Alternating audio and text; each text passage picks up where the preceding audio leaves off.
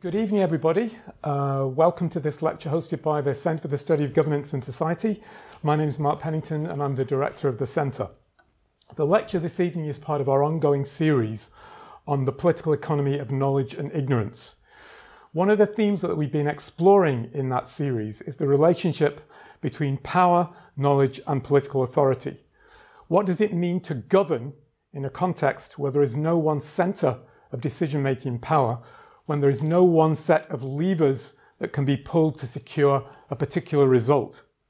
This is a question at the heart of what the French social theorist Michel Foucault referred to as governmentality. It's in that context that I'm truly delighted that we have with us this evening one of the world's foremost thinkers on the concepts of government and governmentality. Professor Mitchell Dean is a political and historical sociologist and is Professor of Public Governance at the Copenhagen Business School, where he's been head of department since 2019. Prior to that, he held positions at Macquarie University in Sydney, Australia, and at the University of Newcastle. I have to say that I've personally learned an enormous amount from reading Mitchell's work on Foucault in particular, and I would single out three works. His remarkable work on governmentality, power and rule in modern society, the book State Phobia and Civil Society, The Political Legacy of Michel Foucault, written with Caspar Willadsen, and the deliciously entitled The Last Man Takes LSD, Foucault and the End of Revolution, written with Daniel Zamora. This evening, he's going to speak to us on governing societies after governmentality, order, glory, and sovereignty. Please welcome Professor Mitchell Dean. Thanks, Mark. Thanks, Mark. Thanks very much, and thank you for the invitation. It doesn't take much for me to reveal my age, but I'll say that when I was recently reading a book by Bob Dylan called The Philosophy of the Modern Song, he said there are plenty of places that call you up, and you can say, I'll take that call later, but when London's calling, you come. And that was my response to Mark's invitation. In fact, the last time I was in London and spoke in London was on the 30th anniversary of Foucault's death, and I spoke in the British Library, a paper called Michel Foucault's Apology for Neoliberalism, and that seemed to lead to all sorts of directions, including towards The Last Man Takes LSD. But I'm not really going to do a very normative talk today. I'm basically going to take you through some of my, I guess, sort of analytical thinking, because I'm one of these people who knows sooner that I feel like I've conquered something or understood something, then I'm become immediately critical of it. And so I've never been a particularly faithful Foucauldian in that sense. And so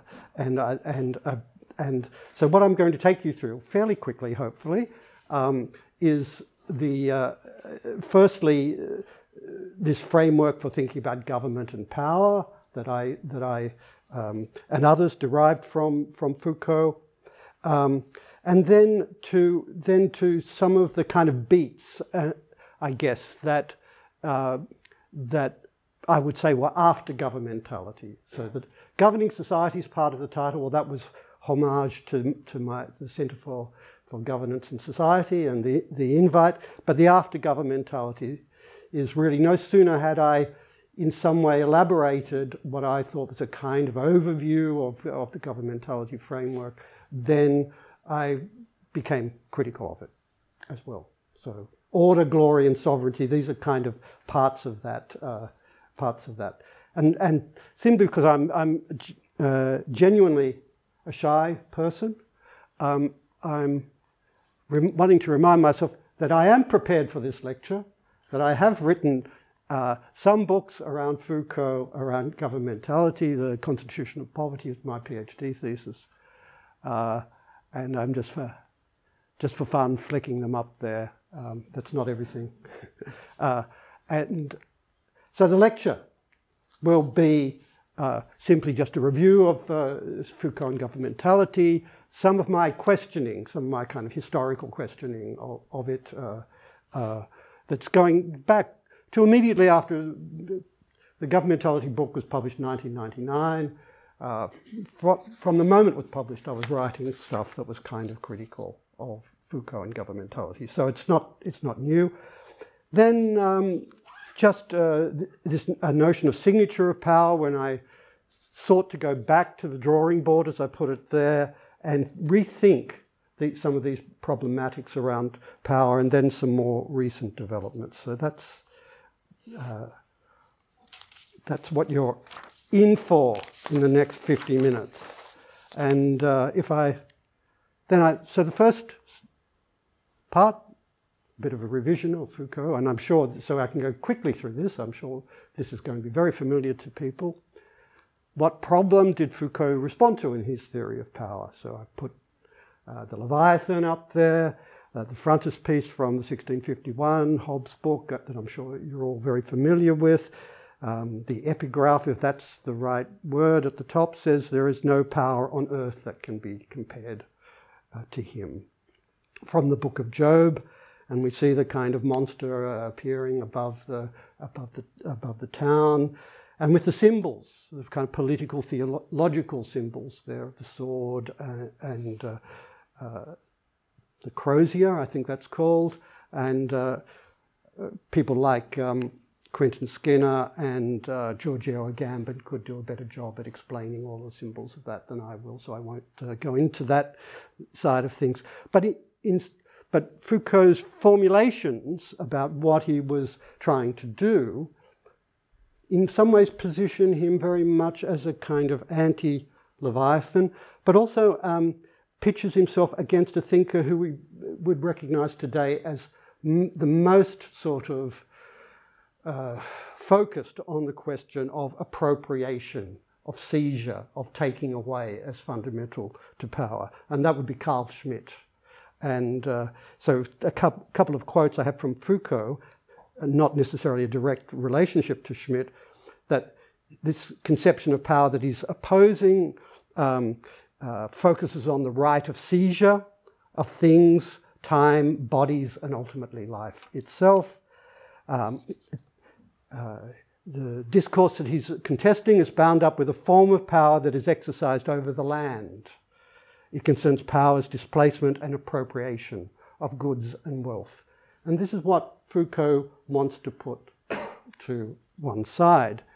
And in the mid-70s, of course, many times he said we need to cut off the king's head. In political theory, that's still to be done, and there's a couple of other versions of that there. So whether or not he's an anti-state thinker, he's certainly an anti-sovereignty thinker. And whether he was a normatively an anti-state thinker is perhaps another matter, and I think some of the subtleties and ambiguities of the book we did on state phobia have perhaps passed by some of our reviewers, but it's certainly a degree of ambiguity. And he does, in the most famous governmentality lecture, the one that was published well in advance of all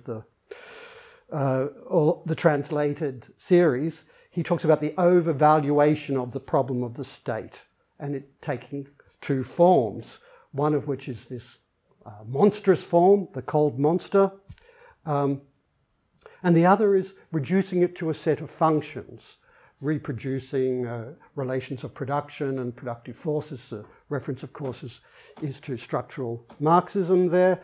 But it's also to an idea that is found in Hobbes, which is the idea of the state as a kind of machine, not only a monster, not only a great man, this figure, but also a machine. And so he says that of the state, doubtless no more today than the past, it does not have this unity, individuality, and rigorous functionality. And in words that echo a quote that I've found from a very different thinker, Friedrich Hayek, who says the state is a metaphysically charged term, he says, maybe the state is only a composite reality and a mythicized abstraction whose importance is much less than we think.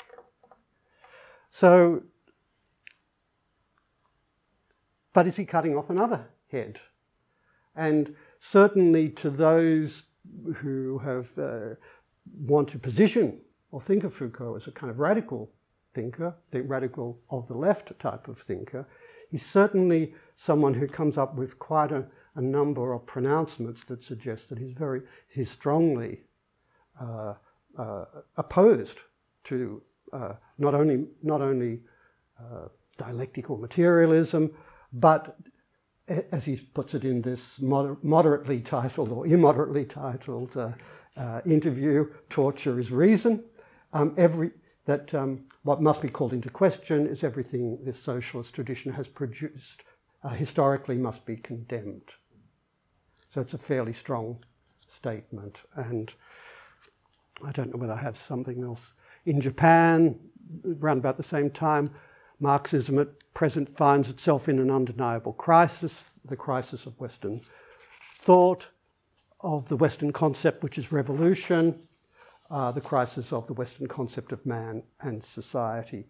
And you could really compose a whole series of very strong rejections of not only socialism, but social democratic traditions, of Marxism as I guess a political practice from his work. For example, he says that he points out its relationship to racism. When it emphasizes the class struggle, it is necessarily, he says, racist. He talks about the fraternal relations, the two pathologies of power of National Socialism and Soviet Socialism. And importantly, he says that there is no such thing as an autonomous socialist governmentality. So he kind of wipes out the welfare state tradition, maybe the Swedish social democratic tradition, Scandinavian social democratic tradition with that kind of statement. So he's quite politically and in some degree intellectually hostile to both Marxist and socialist traditions. In contrast, he jokes that about the President Giscard d'Estaing's prison reforms of the time, that the latter had sought an anti-repressive society. Well, I didn't want to get too far into this contextual history stuff. So he's against, as you know, this judicial political theory of sovereignty. His first step is elaborating a microphysics of power, focusing on the capillary. This is an organic, corporeal metaphor, manifestations of power, not its centralized version. Power is productive rather than repressive. It works on the body, discipline and punish. But I think perhaps the most innovative or creative part of his work is to say that what it is productive of is of subjects. And this idea of assujettissement, subjectification, which is about both subjection, as in domination, and subjectification, as in the formation of subjects. So we're obliged to acknowledge the truth of ourselves. Power elicits our confession about what we're thought to have repressed, and he positions this in a kind of history of what he calls Western Christian culture. And I've got the confessional, a very stylish Northern Italian confessional booth there to represent that. He moves to governmentality. Now he has he seems to bring this notion of freedom into the picture much more than in his earlier work. Power works through free subject. Sometimes he describes it as the action upon the action of others. And one small, or even a strategic game between liberties. So he talks about how even friendship relations have power. The fact that you might try to influence your friends to where you're going out on the weekend or something like that. There's a power game involved in that. But within this larger kind of picture of power, he carves out this idea of government. And I don't think it's anywhere made explicit, but I would say that government is a kind of rational and reflected subset of these power relations, that aims at strategically at particular objectives, uses more elaborated forms of discourse and knowledge in order to achieve its ends. So you might ask, where does this leave domination and violence? Certainly violence is central to many ways of thinking about power and the Weberian definition of the state. Domination he thinks of as a kind of ossification and fixing of these power relations. Freedom, so it's not an intrinsic quality, it's not necessarily, it's not overspecified in Foucault, and it may well be quite close to a negative conception of liberty. But it's something that might be shaped through action on the environment. That's the first part of it. It always contains the possibility of acting otherwise. And therefore, it's a source of resistance or counterconduct. So that's fairly minimal. It's Paul Patton, another Australian political philosopher, talked about a thin conception of the subject. So this is the thin conception. But because of the supposition of freedom, the supposition that it's always possible, even in relations of domination, to act otherwise, it contains the possibility of accounting for forms of resistance as counterconduct. I'm sure you know all of this, so I'm going quite quickly. The next slide, another Australian colleague, Jessica White, who's written about Hayek and Foucault, that some people would know, suggests that Foucault offers a critique of the state as an anti-state thinker, but not an anti-political thinker. And I would perhaps try to nudge a bit further in that direction, because her argument is that he talks about critique as this art of voluntary insubordination. So as if you have a kind of a trajectory of governmentalization, the development of government, you also have a trajectory of critique. And it's this moment of constant resistance, if you like, or constant contestation. And she therefore says he may be anti-state, but he's not really anti-political. But at the same time, he's capable of pronouncements like the one below, which suggests that he's very skeptical of conventional forms of politics, of formal politics, this politics of interest intermediation and that we know through parliaments and parties and so on. So if he is not anti-political, he's certainly anti the formal politics as he finds them in France at that time. And so the last slide, in these governmentality lectures, he does provide us with a phrase which was a kind of, for me, a little bit of an open door, and for other people, where he talks about population. As you know, population is the object of biopolitics in Foucault and so on. And he says, the more I spoke about population, the more I stopped saying sovereign. The modern political problem, the privilege that government begins to exercise, to the extent that it will be possible one day to say the king reigns but does not govern. And that's something a number of people have thought about, that phrase, as somehow different from this cutting off of the king's head, because it seems to simultaneously, at least, affirm the possibility that there is a kind of relationship between a transcendent, supreme form of power within a domain, sovereignty, and governing. And that these might be kind of different spheres. Okay, so I think we're getting to... This is more my historical questioning of this framework. Right? So from the early 2000s, you begin to have the whole discourse on states of exception, the framework of sovereignty, the 9/11, Guantanamo Bay, all of that kind of thing. So the first question there is, can can contemporary government or governmentality be characterised as fundamentally about governing through freedom? Looking at the treatment of welfare recipients, for example, in Australia at that time, I kept thinking about there's governing through obligation, there's governing through habit, there's governing through discipline, there's governing through shame, there's governing through affect of one type or another. Why privilege this idea of governing through freedom? Similarly, there's often a division of populations. There's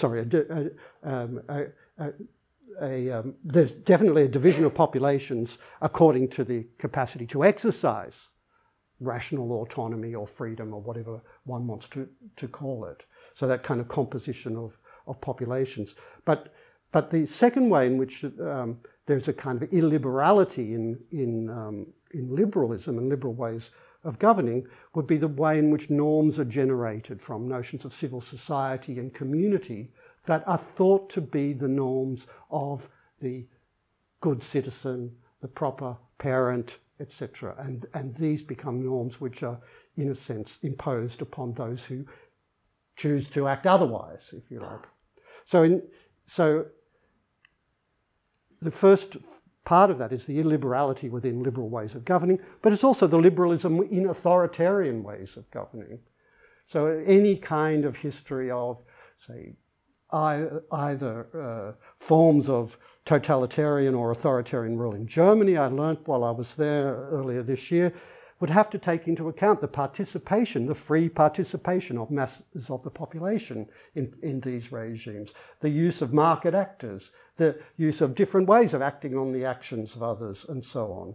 So this opposition between liberal and authoritarian, or even the characterization of the current moment as principally a liberal or advanced liberal or neoliberal, was something form of governing was something I wanted to question. And again, there's there's that very nice quote where from Hayek, who says it is at least possible in principle that a democratic government may be totalitarian and that an authoritarian government might act on liberal principles.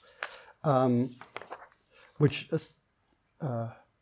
that was the first point, was the kind of oh, sorry, I forgot the slide. So the first point was really this questioning this power working through freedom, the illiberality of liberalism, and also the kind of liberalism within authoritarian rule. Yeah. The second one is a lot of this kind of literature began to talk about, so the governmentality literature develops. What's the relationship between this newfound governmentality framework and all of the other types of forms of power that Foucault had elaborated, biopolitics, discipline, and so on.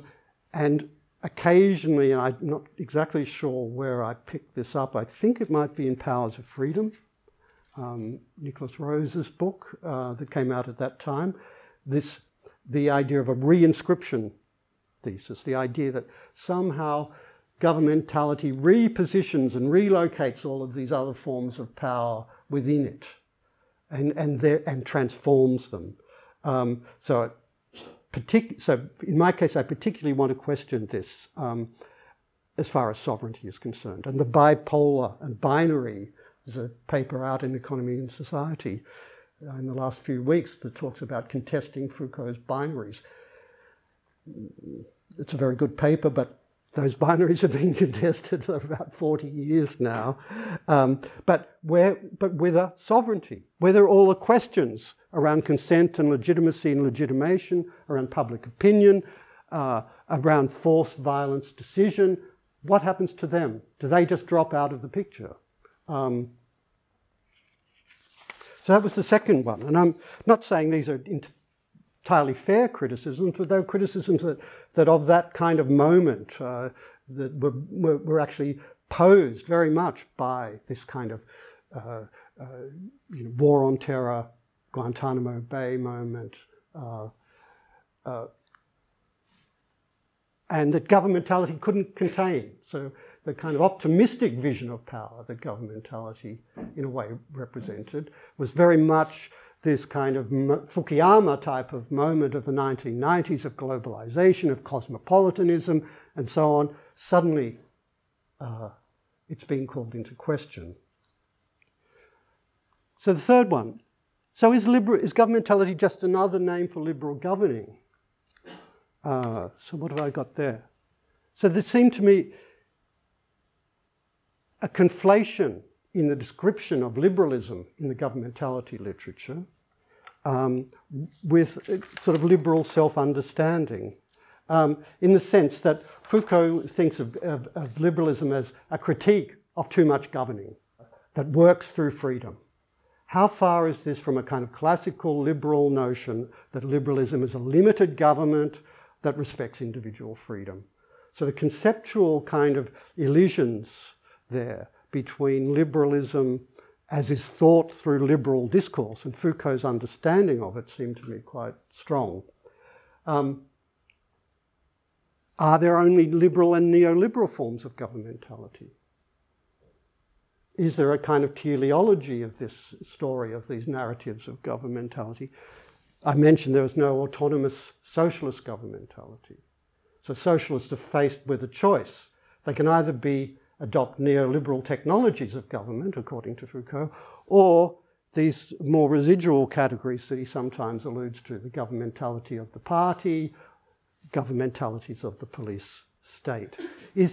So the questioning was, is there an implicit normativity in this kind of framework? It claimed to be a kind of value neutral. Maybe people could correct me and say that's not the case, but that's certainly the claim in first generation of governmentality scholars, kind of value neutral, bracketed off normativity in some way. But here it seemed that there, to me at least, that there was a kind of implicit normativity there. And the final one was, how do we make sense of the history of forms of power in government? And Foucault shifts around here. I know he's a philosopher. I'm probably looking at it from a kind of historical sociological point of view or political sociological point of view. There's a linear story that he tells in terms of a kind of meta-narrative, which starts off as a binary between sovereignty and modern forms, and then perhaps is attenuated through sovereignty, discipline, and biopolitics. Then he becomes somehow maybe a little bit embarrassed by that kind of narrative that he's given, and the kind of focus on Western modernity, the threshold of Western modernity that he talks about. And he starts talking about dispositives and sets off a whole chain of thinking, which we might call post-structuralism, that thinks in terms of actor networks, assemblages, etc., etc. All of these are kind of very similar thought figures, but something that has heterogeneous elements, has a strategic direction, and so on. A dispositive is a French word for machine, if you like, a kind of a assemblage of technical elements. And then he sort of presents sometimes a kind of complexity theory, if you like, that this complex relation between these different dispositives. It's not the linear development of one after the other, and security, discipline, and law stroke sovereignty, these different dispositives somehow enter into these complex systems of correlation, structures of dominance, and so on he talks about. Okay, that's fine from my point of view, except I would say that once you've made sovereignty into a dispositive, then you've deprived it of its defining feature, which is the claim to supreme authority within a particular domain. So it doesn't work as far as that's concerned.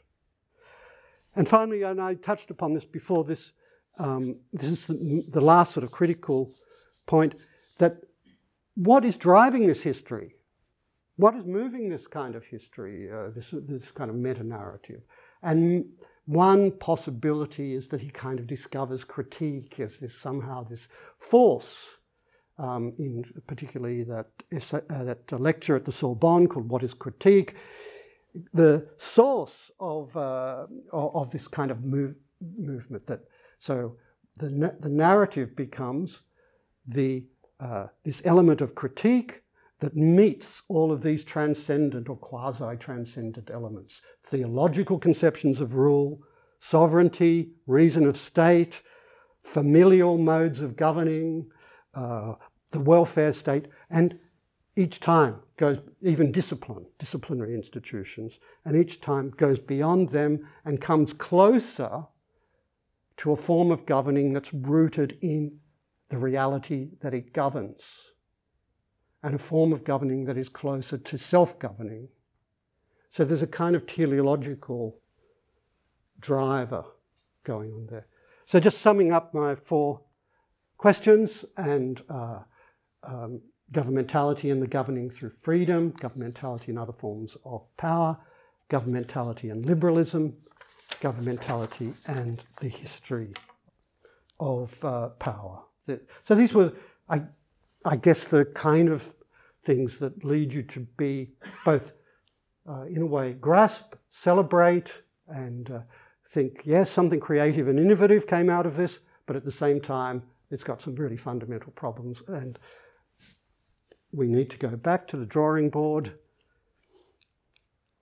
So let's start thinking about the kind of distinctions, constitutive distinctions around power. So the first one would be between power to and power over. So in the social sciences, to me, it does not make sense to say that we only have productive forms of power and hierarchical power and power over is not a part of the object. But that seems to be a kind of fundamental assumption of this post-structural approach. So both of those could be seen as power as capacity, the capacity to achieve something, whether by oneself or against the will or in concert with others. And my colleague, late colleague Barry Hindess, pointed out in his book Discourses of Power that the 2 main forms of thinking about power in, I guess, Western and European traditions are power as capacity and power as right or legitimate power.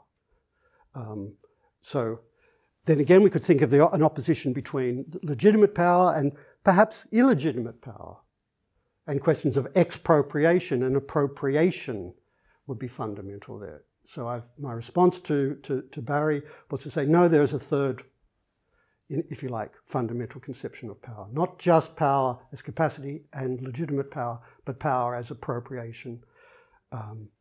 So the final one there, power as exercised versus power as possessed. Okay, so we probably don't need to go through this again, but simply to say that Foucault is caught up within this same set of oppositions, as are many thinkers. And so maybe that's why power is not such an extremely central concept in the social sciences, even though I would argue it should be the central concept. Yeah. So he's got these series of oppositions, right? Again, which we don't need to go through. So I asked we can miss that as well. So I asked myself, is it useful to think of power? How can we think about power in a way which takes into account these series of oppositions and their relationships? And from the very rich work of Giorgio Agamben, that one can take and leave many aspects of, I did take the idea of a signature of power. And by signature, he means something, a third term that marks concepts and signs and places them in a particular field. So I don't know that I can substantiate this claim, but I would argue that it's when power is placed in relationship to power as the primary sense of power as capacity or potentiality, the ability to do something, I can do something, is placed within this kind of field in relationship to questions of power over, in relationship to questions of legitimacy, in relationship to questions of appropriation, then it becomes a political and social concept. And the second side of this is that it allows movement across different fields. So for Agamben, it's really the secular and theological domains that are important there. So it's a field. So importantly, it's a field of tension and oscillation. Okay, so now we're getting to the nub of this argument. I think. Yes, we are. And so let's accept with me for a moment that contemporary forms of power, the two major ways of thinking about power, ones that Foucault's outlined himself, are in a particular relationship. And by those blue arrows, I've tried to capture, I apologise for my limitations of my representational ability here, this idea of a field of oscillation, where these two sides can, in a sense, come together, but they're also in tension between a governmental kind of power and a sovereign kind of power, between an economic-managerial power and a juridical-institutional power. And then so as you can see, each of those sides I want to suggest, so perhaps one way of thinking about that opposition would be to think about a practical, humble and mundane, as it was said at the time, ways of governing in an everyday sense, the governmental, and that kind of power which claims some kind of centrality and supremacy within a domain, that claims some kind of transcendence. So there's a kind of opposition here between immanent and transcendent forms of power. So looking at the governmental side, we can see where the governmentality framework kind of fits. In an analytics of government, a study of the technologies and rationalities of the different ways in which conduct is shaped of individuals and collective. So, examples there, the job seeker, consumer, and so on. But what I want to say, even within this everyday, humble and mundane governing, there's also a kind of foundational side. When you govern in a particular way, you govern for a particular reason, for a set of goals that are related to a particular kind of order. So we want to say on this side of the idea of the signature of power is also what I would call a genealogy of order, that each way of governing governs under, it might be globalization, would be one idea of a global order, that certain kinds of policies and practices governed in relationship to. It might be the order of the market, competitive market. We govern welfare recipients in a particular way because we want to enhance their entrepreneurial characteristics so that they can be competitive in the market, for example. So this idea of a set of order. The other word I've used there, nomos, is the word both Hayek and Schmitt use to describe the kind of the type of order that gives rise to what they both consider to be the rule of law, but perhaps rather differently. So again, that we govern in a particular way because there are forms of conduct which are somehow learnt in the evolution of this particular order or nomos that have given rise to a particular kind of law.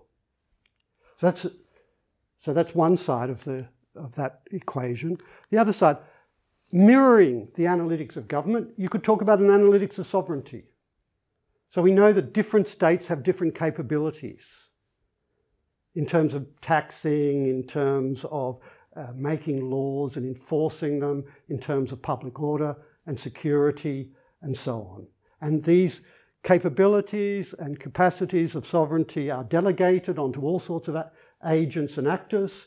And without them, you wouldn't have governmentality. I mean, this would be a simple critique of governmentality. Without its taxation system as its condition, there wouldn't be health, welfare, education systems, and so on. Okay, so that's one. But on the other side, I guess, is the glory part. And so how is supreme power, or power that proposes itself to be supreme, constituted? Through what symbols and rituals is it? What are the constitutive acts of legitimation?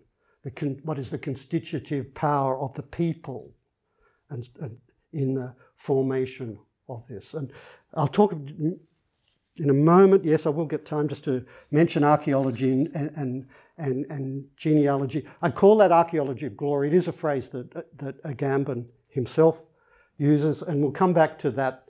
We'll come back to this slide in a moment. So if you haven't quite... So on both sides, then, there's a kind of mapping, if you like, of this kind of forms or kinds of power relations, in which we can see that governmentality is only one, right? And that, on each side of the kind of the fundamental equation, you've got a kind of another set of tensions, another field of oscillation going on there. So immediately I asked myself, again, I don't exempt myself from my own self-critical attitude. Have I produced some kind of hypostasized, substantialized conception of power here that doesn't have a history, universalized it? And I start to think about all the different ways we can think. We have different societies, different discourses, different philosophers, and so on, have thought about this relationship between this kind of everyday effective power and its foundation, and its kind of more transcendent foundation. And we've got a list there: oikos and polis, potestas in the Roman Republic, which lay with the Roman people, versus the continuity of authority, auctoritas, that resided in the Senate, the worldly power of the monarch, the spiritual or ecclesiastical power of the Pope, Ernst Kantorowicz's idea of the king's two bodies, the body natural and the body politic. In constitutional monarchy, we have the parliament and the crown. In Republican discourse, early modern Republican discourse, and indeed in the US constitutions, government and the people, we the people, are the first words of the US Constitution. I know that there's a whole series of qualifications of that in the Federalist Papers and so on. Governmentality and sovereignty are just another version. So what is important, I think, to make of that kind of list is that it's not the terms themselves that's important, but it's the relationship that's important, and it's the historical forms of that relationship that are important. So you can see that the terms actually move. The people might start out as effective power in the Roman Republic, become the transcendent constitutive element of power in the US Constitution. The monarch is the effective worldly power, as the emperor. The crown becomes this element of continuity and supreme authority within constitutional monarchies. Even government switches sides. So in the opposition between civil society and government, you find in things like Thomas Paine's Common Sense pamphlet, he talks about all which is good comes from society and all which is evil comes from government. So this kind of moving around suggests that it's not a static kind of relationship. But I would say it's a longue durée. This is really fundamental to the way in which we think and act in our societies. So it's a part of a longue durée. And if I talk about a genealogical temporality, it's really moving to the future, facing the past, the different forms of order, perhaps.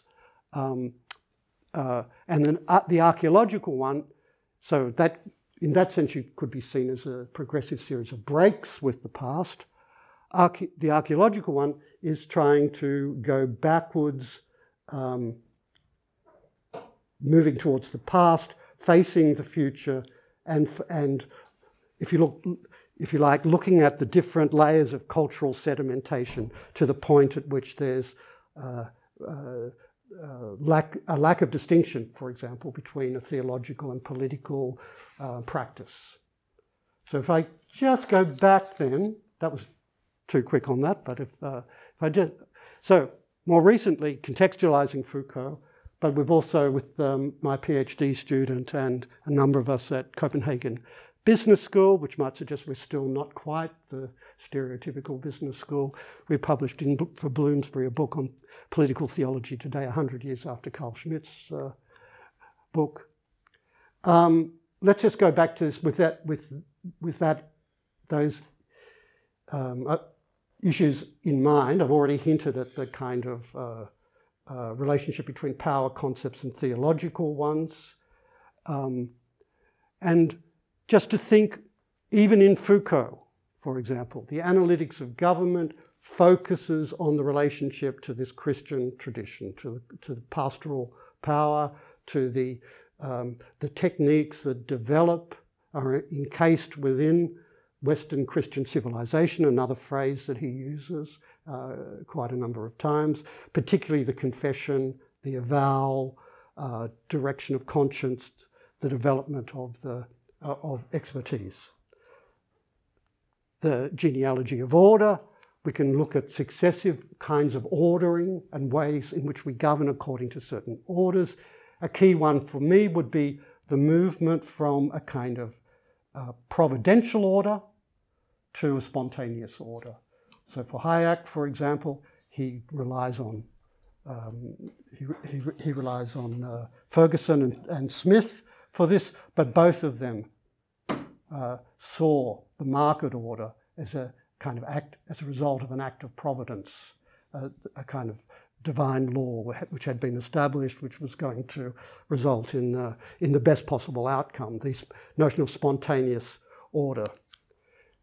If we go to the archaeology of glory, well, I've done some work on oaths and acclamations, so going backwards for these elements of our political practice, whether it's in assemblies or inaugurations or protests, we see these features that often were transferred across this division between the theological and the political.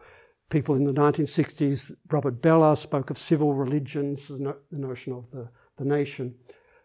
And finally, the analytics of sovereignty. Key concepts are there that I've just I want to mention are office, duty, law, decision.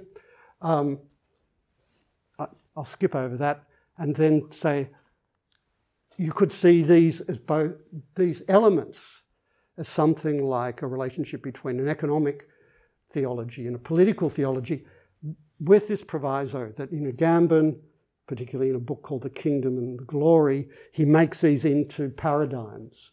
And I think my point here is that these are not separate paradigms, that there's a kind of, these are also a kind of defining fields of relationships of these power relations. But you could say, briefly, this side is, in Foucauldian terms, is a kind of history of pastoral power. The genealogy of order is the history of notions of oikonomia or economy, which starts out as very much the management of the household in ancient Greece, but has a significant detour through the Christian notions of salvation and the management of salvation through the Trinity. We could talk about these institutional practices which we rarely reflect upon and which are fundamental to our politics as a form of liturgical power. So when we, when we shout at a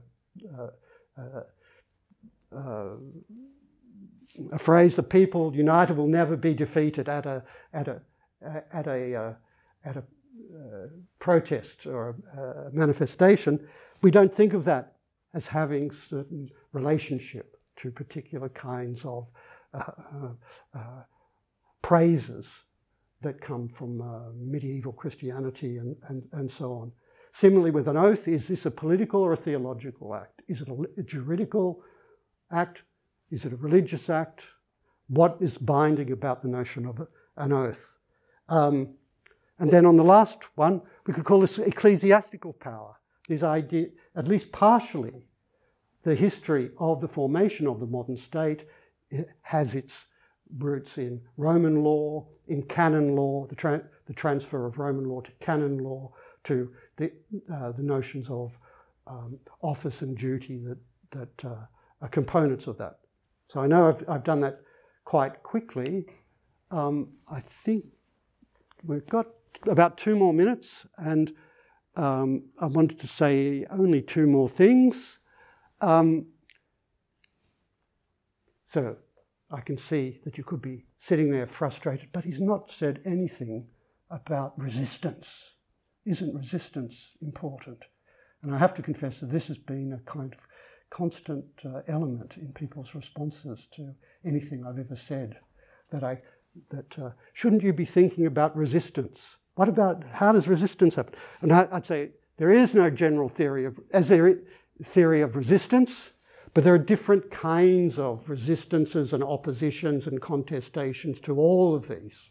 So you might say this counter-conduct idea, the government of conduct, the idea of acting differently within a kind of same space of the forms of religious counter-conduct that Foucault looks at, that gave rise to early Protestantism and so on. What's counter to a notion of order? So notions of anarchy without foundation, without order, or anomie, normlessness. So some forms of art and expression take the form of the celebration of anomie, and so on. Or even perhaps plurality, even a kind of opposition to an idea that we live in a unitary order, whether that was globalization or a market order or whatever. Maybe a pluralization of that is already a kind of form of opposition to it. Liturgical power, I would say, well, the counter to liturgical power is a kind of counter-liturgical power. It's no longer the kind of shouts of approbation at the presidential election or at the coronation of the new king, but it's using the same kind of techniques to protest Black Lives Matter and so on. So this is a kind of counter politics of that. And then maybe with this kind of sovereignty stuff, we've had the recent and may possibly even future US president accused of sedition, a word which is one step up from a dereliction of duty. It's an active undermining of sovereignty. Revolution and counter-revolution are still forms of political practice that could be related to this dimension of power. So if, just to go back to the trucker's hat and this king reigns but does not govern. So in conclusion, I'm not, I said I was offering a kind of analytical framework. If there's a normative element, it's that these, whether you like the way I tried to represent it or not, that you should, when you're thinking about power and governing, you should think about the kind of issues I've tried to raise and the relationship between them. The relationship between governmentality and sovereignty, the relationship between these kind of liturgical practices in particular that escape our attention and form a kind of constitutive framework of supreme forms of authority and the practical functions of sovereignty and capabilities of the state and so on. So there's a trucker's hat with the Latin version of the same thing. So to understand how we govern and are governed, to understand power relations more broadly, I think we need to attend to the kind of phenomenon that I've just been speaking about and to know where we are on something like that as a map.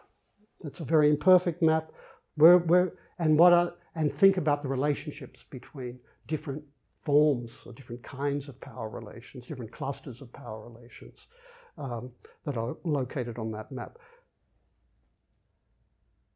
Thank you.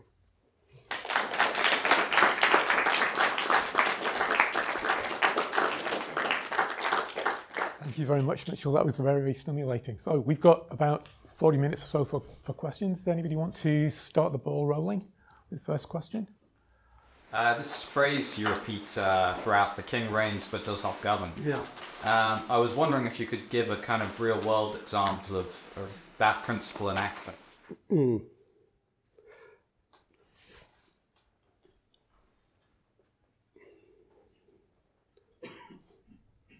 Brexit. So,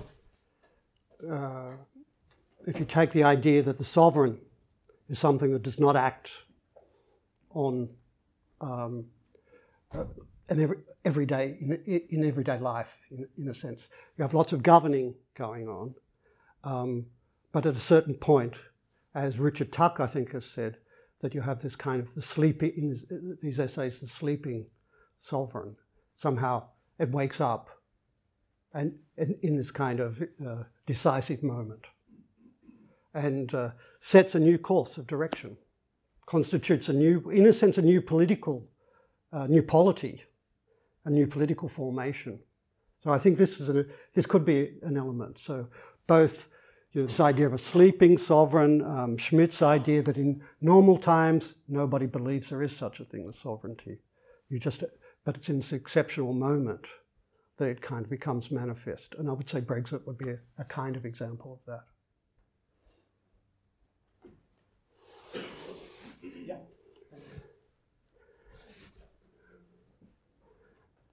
So much.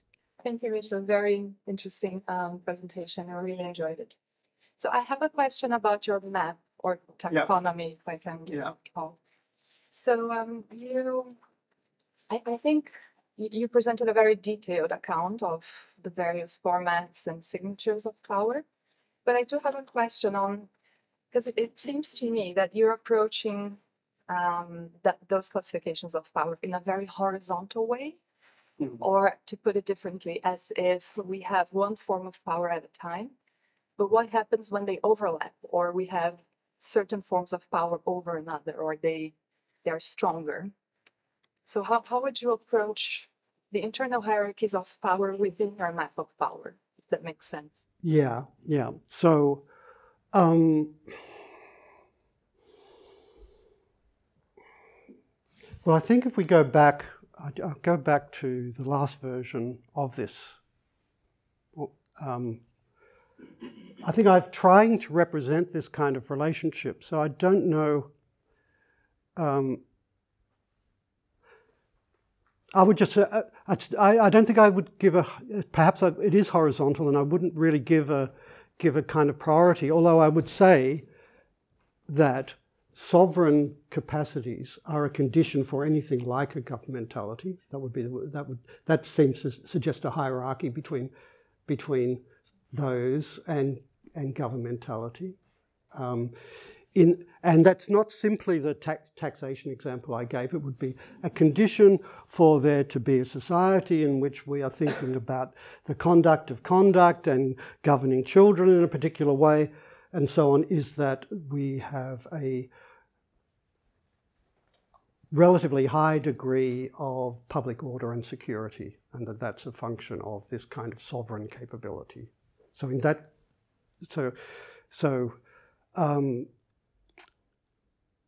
then thinking about,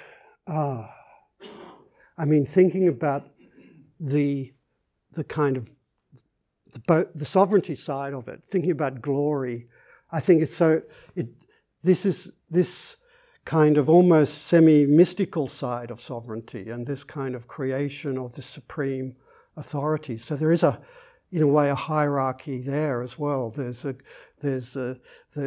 some kind of foundational, constitutive practices which keep affirming the perpetuity of the crown in the UK, for example, that somehow makes this system work and makes all the mess of Parliament and whatever and bureaucracy and public service, civil service, kind of work, or at least gives it a narrative that it is kind of workable. And so in that sense, I would say there's a kind of hierarchy there as well. On this, yeah. So I think it's really the empirical example that one would choose, that one could think about the kind of relations that might exist within that example. Yeah. At the beginning, it was interesting. You were talking about how Foucault kind of forgot about freedom, like he just left it as a Are you hearing well? Yeah. Sorry. Yeah. Left it as a residual effect of power. But finally, I thought it was, well, I'm sure you're a little bit critical of it, or it felt like that. But now towards the end, you reflected upon the same thing that seems to have happened to your same analysis, like freedom just was left a little bit at the end as the reaction with what you were saying with resistance. So you think, will that criticism apply to yourself, or? I've always been, I mean, I might have sounded a bit skeptical of my own, of the people who have thought a lot about power may privilege this side of the relationship, if you like. But I don't think it should be privileged. So in that sense, the analysis of forms of resistance and opposition seems to me to follow from the kinds of power relations that we're talking about. So I don't see that. It might come across in my presentation as residual, but I don't see that as particularly residual. But Foucault's own thinking around the subject and around freedom seemed to me to go almost full circle. So, you know, from discipline and punish, the subject is completely determined by power, is created through power, through this kind of thing, to the end where he starts thinking, oh, this is autonomous culture of the self. The Greeks and Romans had something like this. We can learn from it. So he almost has this possibility that the self, through technologies of the self, creates itself as a work of art or whatever. So he actually goes through a whole cycle that, in lesser thinkers, you might say it was totally incoherent.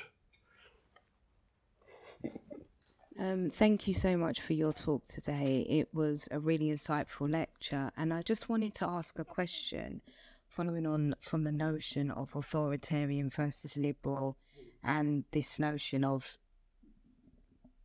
you know, liberal or neoliberal. Yeah. And I was wondering, on an international scale, so looking at international relations and global governance, how would you kind of apply the forms of signatures of power in that respect? Because there's so many different states at play, and especially when you look at what's going on now in contemporary war and contemporary governance. Yeah.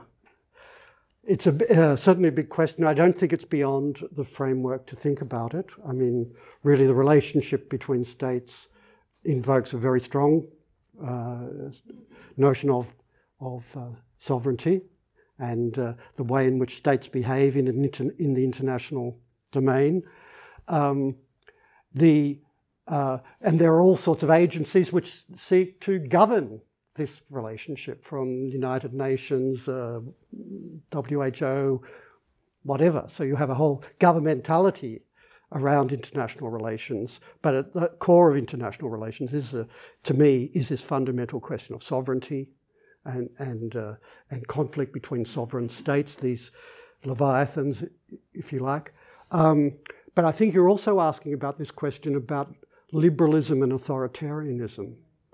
And I would say I don't think we should be so confident to say that the type of societies, whether it's Australia, where I come from, Denmark, or the UK, are somehow a special category of advanced liberalism. And we can compare them to various places corrupted by populism, overtaken by authoritarianism, and so on. I think that this is a rather problematic way of thinking. And so I just would like to problematize that continuum to some extent. I think that's what you're also asking, aren't you? And partly because when looking at the temporary war and the hidden drivers within that, it seems to be around this application of neoliberalism and liberalism in different states and their different stances in regard to that. So some of them are fueled by trying to protect liberalism, and then some are fueled by the introduction of liberalism. So it looks, and then when you're looking at global governance, that discussion around how have you applied it? You know, you're telling me to do this, but have you done that? So yeah, it's quite interesting, and then it all kind of filters back down to power.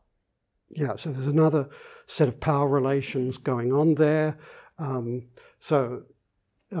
It's not simply that there's this kind of technical, neutral system of governance which can be transported to different territories, that there's a hierarchical set of relationships between certain states, and international organizations and states and regions and territories. So I absolutely agree with what you're saying in that sense. Yeah.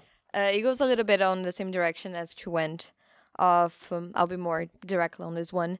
If you do believe that these ideas and standards can be seen as a universal rule, or they are more settled to fit the Western European governments, do you believe that all governments can be judged under the same instances? Because we see a lot of discussion about, like she said, about judgment of authority or more libertarian, but just many of the times we understand already, we all know about the background, the historical background of why the whole world is being judged sort of in the same way.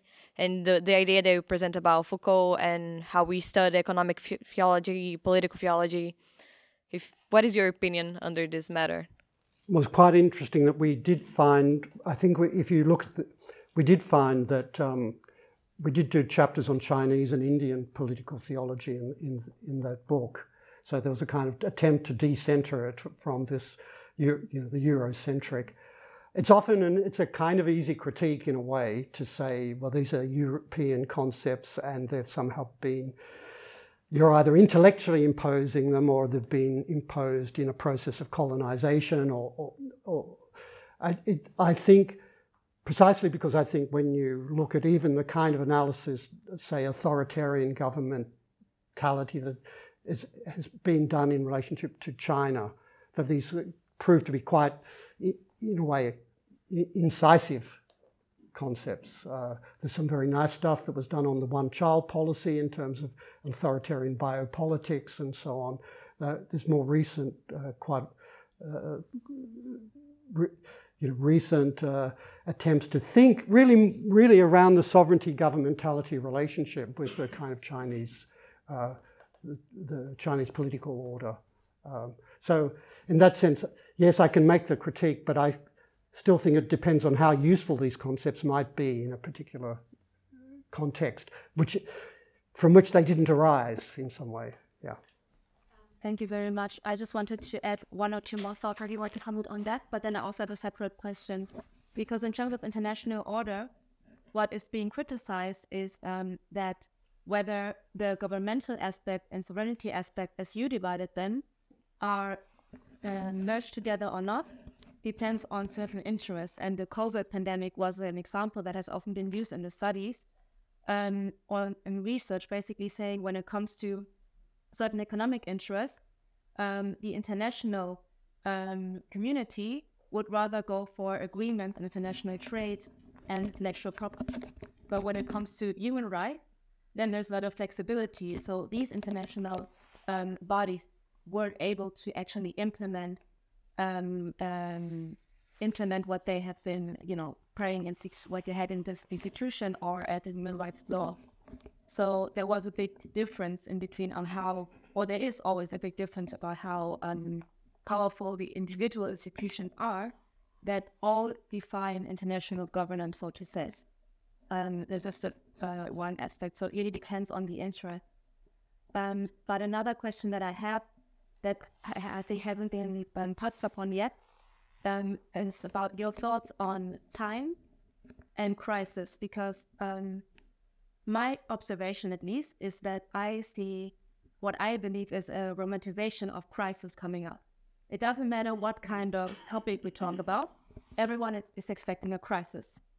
And in one text, I even found someone saying, well, maybe the crisis that is coming will actually enable us to overcome dichotomies like these by basically saying it's not capitalism or socialism anymore, it's not colonial and post-colonial anymore. We're going to be so deep in crisis that we actually will be able to have a sincere and deep conciliation because our grounds are shaken. So I think that these ideas and also fears that come up with crisis approaching any moment have an influence on how people vote, how people perceive power, what they trust in, etc. So I would be very interested in your thoughts on that. I was going to say, I think there's probably quite a close relationship between this kind of crisis discourse and the sort of invocation of certain types of sovereign capacities. And that, of course, we were in a pandemic crisis, and this was going to be a crisis of the health system. Therefore, we had to act in certain ways and govern ourselves in certain ways. And we had to institute emergency regulations and laws, which of course, key figures in the government in the UK didn't manage to live up to themselves. But so in that sense, it seems that I would say a key part of the discourse of sovereignty is a kind of reliance on notions of crisis for there to be kind of interventions. But I also, it just occurred to me this phrase about never let a good crisis go to waste, which is also a kind of governmental imperative. The idea that a crisis is the moment at which you make a transformation, at which you introduce, I don't know, perhaps different kinds of forms of organisation, privatisation of certain services, or whatever it occurs. So I think there's certainly we are being worn out by the idea of one more crisis after another, and then we've got the absolute sort of global crisis of the idea of the extinction of habitable life within the planet as a constant kind of apocalyptic reminder. So maybe the kind of emphasis on crisis is also parallels the kind of re-emergence of sovereignty as a form of a fundamental form of power, and particularly in its most extreme kind of manifestations. Mitchell, I had a question, if that's all right. I wanted to ask, so I think you have a very detailed account here of the interactions between these different kinds of power. But I wondered whether this is a more kind of sophisticated idea or sophisticated development of the notion that power is this kind of complex assemblage of different kinds of techniques. Because looking at this is almost like a complexity theorist dream, in the sense that these different forms of power will be interacting in different sorts of ways. There'll be kind of non-linearities involved here.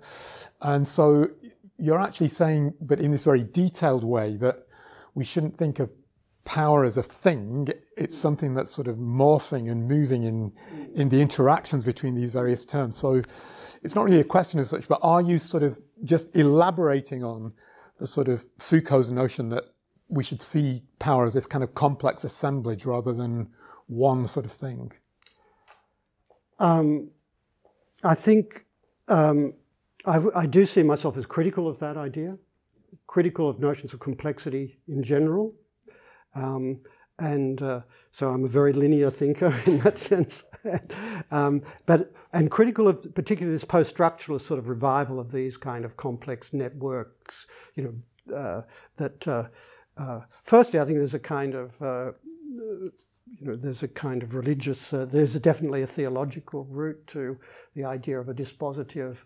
The first dispositive, or the really elaboration of the dispositive was a trinity. There's kind of heterogeneous elements with a strategic, salvational direction.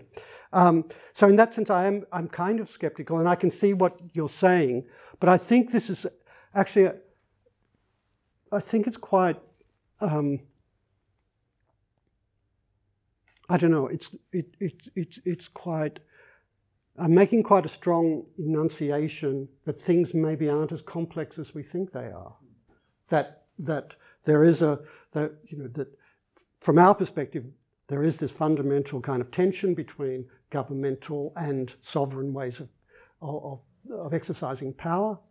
Of course, these break down into different forms, but I don't think it's particularly. I mean, it may look complex in a kind of representation, but I don't think it's I'm not imagining it as a kind of organism that's reproducing and subdividing its cells through some. And as far as Foucault is concerned, I think that some of his earlier work, he kind of has that French sensibility about ritual and torture as ritual and so on. But the governmentality stuff loses that. It becomes very kind of secularized in that way. The kind of symbolics of power seem to me to drop out. And he seems to imagine that power is becoming. I know people would reject this idea because they say Foucault's not a philosophy of historian, and he's not really interested in the secularization thesis, but it does become more secular and more immanent, and whereas to me, I think you can't really understand populism, the rise of authoritarianism, all of these kind of issues today, the forms that protests take, unless you understand this liturgical element of power relations, and I think that doesn't appear within Foucault. So there are many respects, I think there's continuity between this and Foucault, and perhaps many that I don't admit to myself. But I would say that I don't think of this as a complex assemblage. I do think of these as kind of zones that are clearly identifiable. Say the liturgical one is really identifiable by practices, institutional practices. When we get up in the theatre after a particularly good performance and say, bravo, bravo, and do this, we don't reflect upon this or the affect that produces collectively when we do that as a ritual that has parallels within the political sphere, within the theological sphere. So, that's a brief précis of some of my thoughts about that, yeah. I'm just wondering, where would you put military on your map? Is it archaeology or analytics of self? Well, you would start with the kind of practical side of the military as a form of organization with hierarchy, notions of duty, command, formal authority, and that's useful for sovereign functions such as declaring war, defending territory. So in that sense, it has. I would locate it in that sense in kind of analytics of sovereignty. But of course, it not only has that, it has uniforms, it has flag waving, it has insignias, it has a whole symbolics and rituals of the military. And then you might think, okay, what if we decide that we're going to have new policies which outlaw sexual harassment in the military? Then you would be talking about forms of governmentality in relationship to the military. So I think my first place would be to put it in the kind of a fundamental kind of institution of sovereign capabilities. But then I would say it has these other. It depends on your empirical study. Yeah. Thank you very much for this really wide-ranging presentation, both for the presentation and the critique that this offers us. Picking up on the idea of critique and the last things you were saying about, the kinds of tools we need conceptually to understand, say, the rise of populism. I was going to invite you to say a little bit about our own relationship, to historicize our relationship to Foucault and governmentality. Because I've been thinking for a while about the ways in which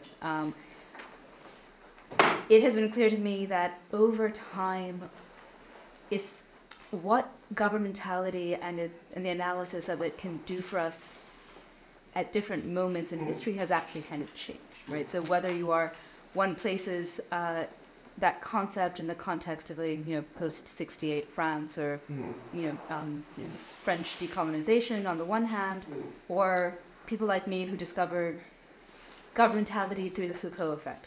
Because in the 1990s, this seemed like a really important way to think about colonial governmentality and the demand to decolonize, because if in fact colonial subjects are formed through this process of governmentality, through the conduct of conduct, what decolonization looks like is not nearly as straightforward as movements of the kind of 50s, 60s, and 70s might have imagined. No. So it did a certain kind of work for us in the 1990s that was really important. Yeah. That looks very different than the kind of work it starts to do in the wake of the Iraq War, in the wake of the translation into English of the Collège de France lectures.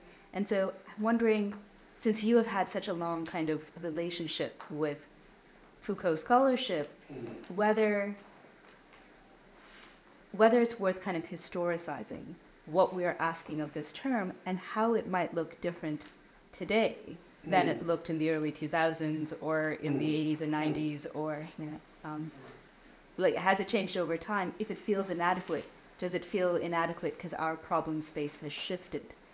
To kind of produce a kind of historical relationship to the problems that we're asking, if that makes sense. Yeah. No, it makes perfect sense. And in a way, that's what I think we tried to do to some degree, not really in the post-colonial setting, although we talked quite a lot about his relationship with Iran in the Last Man Takes LSD book. But it was try to say, here's a thinker who said that there's no such thing as universals, that all concepts are historical. Okay, let's treat these concepts as historical and see how they emerged. What was the political context in which they emerged? What kind of problems did they emerge in relationship to? And that wasn't the same sort of problems that the Foucault effect initiated. So that's Foucault effect, for whatever contingent set of circumstances, comes out towards the end of the Thatcher years, but much of that stuff had been published before in Ideology and Consciousness. I don't know whether you know that journal. So they'd been independently published during the 80s. So this was, I guess it's a moment where you've got a very sort of hegemonic roll-out version of the privatization version of neoliberalism occurring in the UK, the US.